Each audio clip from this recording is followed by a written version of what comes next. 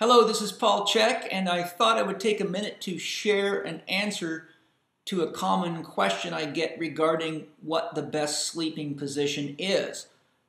Of recent, in the last couple of years in the United States, due to fears of sudden infant death syndrome, mothers have been being told not to let their children sleep on their stomach. This, for those that don't understand some of the complexities of how the body grows and develops, could actually be trading one problem for another problem. I will have to just share my knowledge and leave the decision up to you. And we also have issues of sleeping position relevant to adults that I would like to address. So let's have a look. I got this question from Jonathan Bluestein from Israel, so I'm going to answer his question and address the other ones as well. Jonathan writes, I've been sleeping on my belly since I can remember. I can't seem to fall asleep in any other position, though I've tried to do so many times before in my life. I was led to believe that sleeping on my belly may be harmful to my spine in the long term. Being a certified gym instructor and having worked in the field, I must admit, I'm a bit fearful because of how my spine is hyperextended during my sleep when I'm on my belly, though it has yet to cause me any trouble so far. What should I do? Are my sleeping habits all right? And how can I change them if they are not? Jonathan. So let's have a look at some food for thought in that regard. First of all, I'd like to inform you that prone sleeping is essential for childhood development. This was identified by a famous child development specialist named Dr. Vojta from the Czech Republic, who did over 50 years of research on child development, and there's now an entire system of physical therapy based on his research findings and techniques.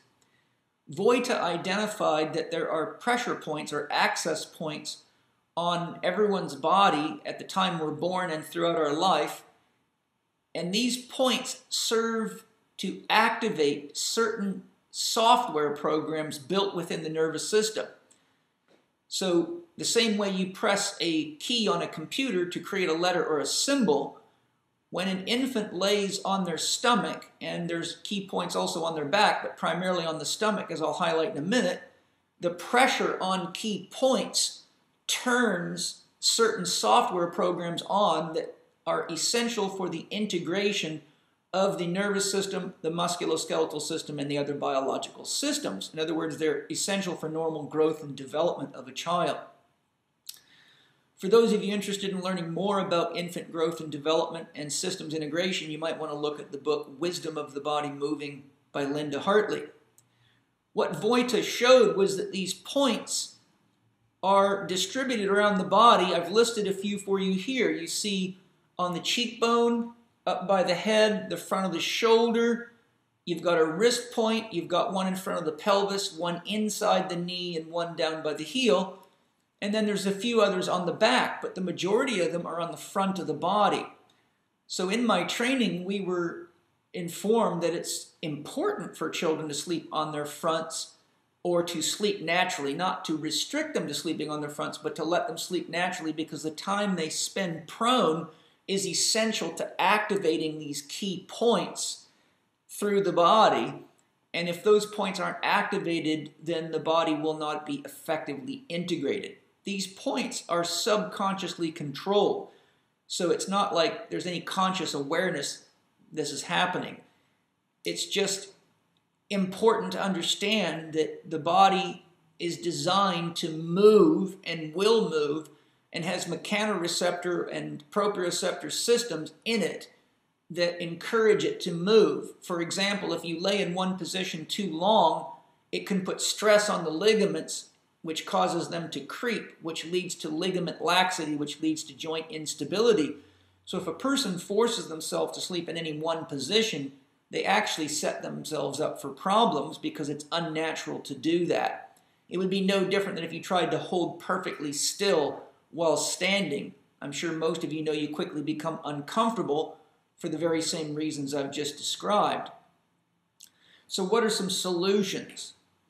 Well, if prone sleeping bothers the back, try attaching a small pillow or bath towel in front of your pelvis to reduce lumbar curve. It usually doesn't take too much. Just a bath towel folded normally is usually ample, or a very small couch pillow like you'd rest your arm on. I wouldn't go too excessive because you don't want to put the spine into flexion by over supporting it in the front, just enough to reduce the discomfort. You will know that you may benefit from that if, for example, you try sleeping on the floor. If you have a carpeted floor, can put a couple of sleeping bags on the floor or a futon.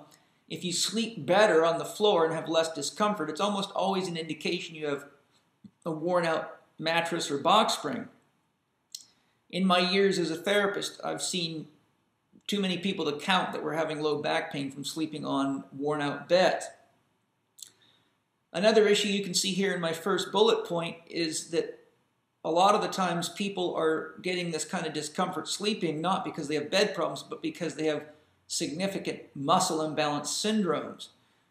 If you want to learn how to address some of these muscle imbalance syndromes, I'd suggest you look into my correspondence courses titled Scientific Back Training and Scientific Core Conditioning, which are available from my institute website, which is CHEK-Institute.com, C-H-E-K. So there's a few tips for you.